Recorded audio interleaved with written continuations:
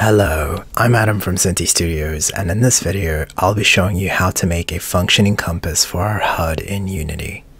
I'll be using our newly released Sci-Fi Soldier HUD pack, which, like the Apocalypse HUD, comes packaged with several compass elements we can use.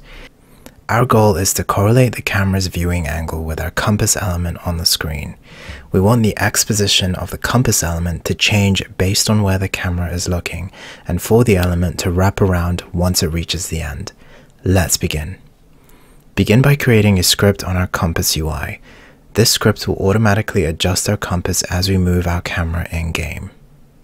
First, we'll reference the camera and the compass UI rect transform and add a size variable.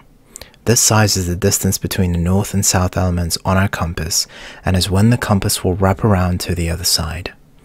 Next, we'll add our logic into the late update function. First, grab the direction of the camera.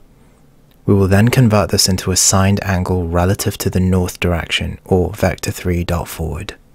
Then, we'll find the correct offset position based on the angle, which will depend on the size we've set.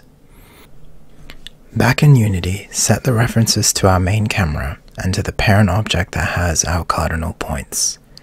Next, set the size value as the distance between the north and south elements on your compass.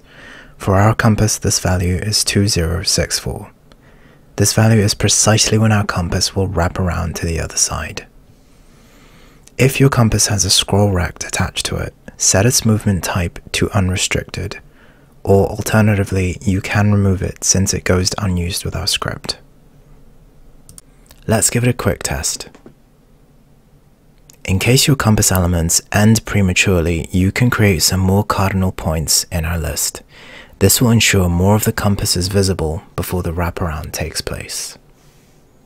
Speaking of which, that's a wrap.